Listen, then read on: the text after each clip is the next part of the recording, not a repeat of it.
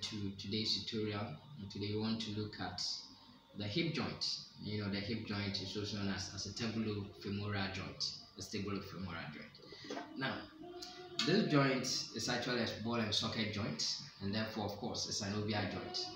If it is a synovial joint, it is going to have a joint capsule, and this joint capsule, internally will be lined by what we call synovial membrane, and this synovial membrane is actually going to secrete synovial fluid for lubrication at this joint. Yes, of course, we know that this joint is actually, what happens is that the acetabulum cavity is actually deeper than what we find in the case of the glenoid cavity of the scapula. What happens is that this one is deeper, but it's further deepened by a fibrocartilaginous rim known as the acetabular labrum. Now, what happens is that, yes, although it's deeper, its stability is somewhat, compromised, because it's quite flexible, permitting extension, flexion, abduction, adduction, internal rotation, external rotation. After all, it's a multi-axial synovial joint, permitting all these movements. Now, therefore, its stability is very important, by way of ligament stabilizing it. We have two groups of ligament which we'll get to know: intracapsular ligament and then extracapsular ligament, those found outside the capsule of the joint.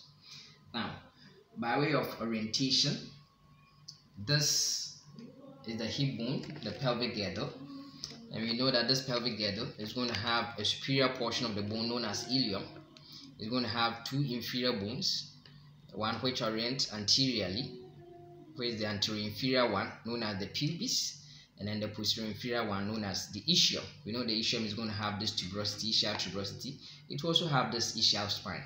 Now, this ischial spine just serves as a landmark so that we can have these two notches, a superior greater sciatic notch and an inferior lesser sciatic notch. Now, what happens is that, yes, we said that this is actually the femur. The femur is going to have this greater trochanter. It's also going to have this lesser trochanter. Over here will be the trochanteric fossa, which we will get to pretty soon. Now, also we find that there is this foramen, which is known as obturator foramen, which we say in the living will be occupied by this membrane known as obturator membrane, almost entirely leaving a small superior opening known as obturator canal.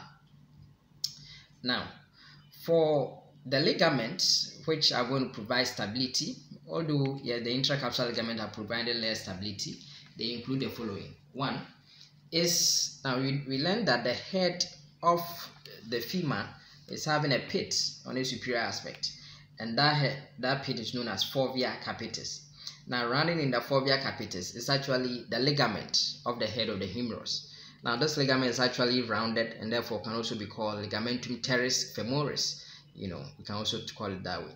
Now, it runs all the way and then inserts, finds another attachment in the acetabulum,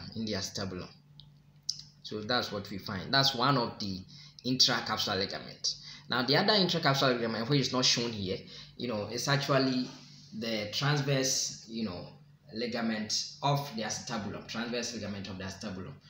These are the two, intracapsular ligaments. Now, for the extracapsular ligament, in fact, there are four, and which notably we want to look at them. Those are for orientators, the anterior aspect.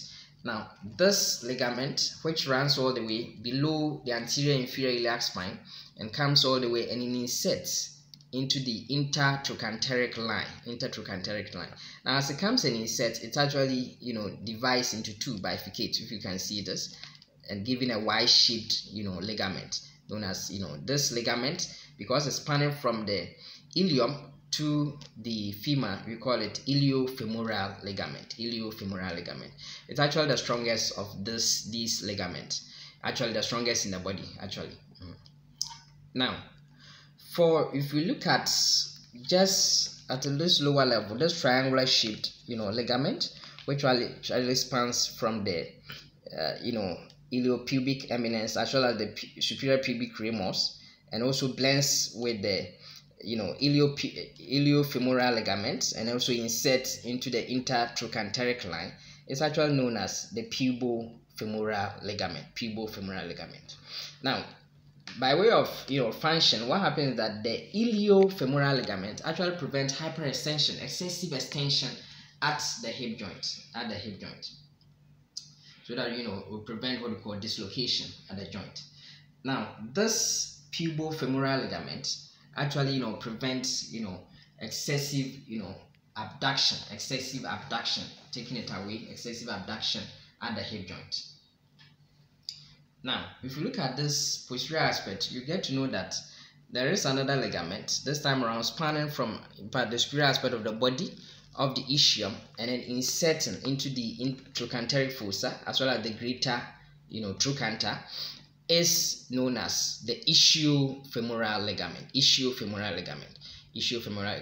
This ligament actually prevents excessive medial rotation or internal rotation as well as adduction at the hip joint.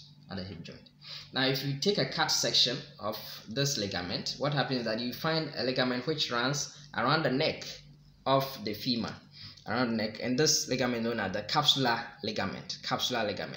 Actually, this capsular ligament, because of how it encircles the neck of the femur, what happens is that we also give it the name the zona orbicularis ligament. Orbicularis has to do with round, and these represent the ligaments of the hip, which are going to help in stability, because at the end of the day it's also bears some weight, and therefore its stability is very important. Thank you very much for your audience.